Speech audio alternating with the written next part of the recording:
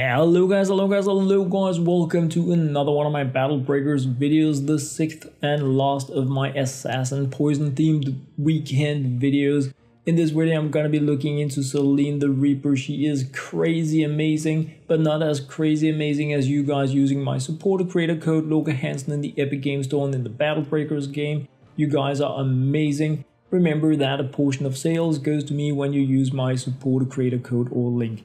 Selene the Reaper was actually one of the first super rare heroes I picked from the skybreaker and was hyped about. She is now one of the new tier assassins after the 1.81.1 update of Battle Breakers, meaning that she deals poison damage with her basic attack, but she is unlike the other assassins I've been looking into. She is a high damage single target, non-poison focused hero, and I mean, the damage potential on her is unbelievable. Her lifesteal team perk isn't anything that we have been using so far in the game. I haven't, but she is completely crazy.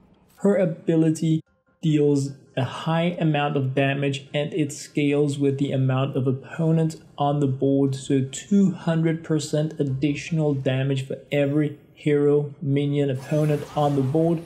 So right now, just an initial slash of 500,000 damage. This may not seem much compared to if we take the Death Maul and we have a double strike, but the potential is crazy. When she eviscerates, 1,000,000 damage is not something that is rare. We can see multiple millions of damage by using Selene the Reaper when we have a board full of opponents.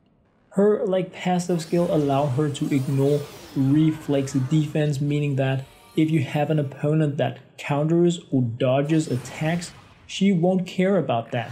Her crazy big punch will land and it will deal damage, but it can be intercepted. So that is the one thing she is vulnerable to, or the one thing that can actually counter her attack, so to say, is that an intercepting hero can grab it instead of the target that you had in mind. She needs to use her basic attack in order to apply poison to the opponent, but unlike the first heroes I looked into, the Death Mauls, the Viper, she is not here for dealing damage to drip health of her opponents. She's here for that 1.8 million damage in a single attack.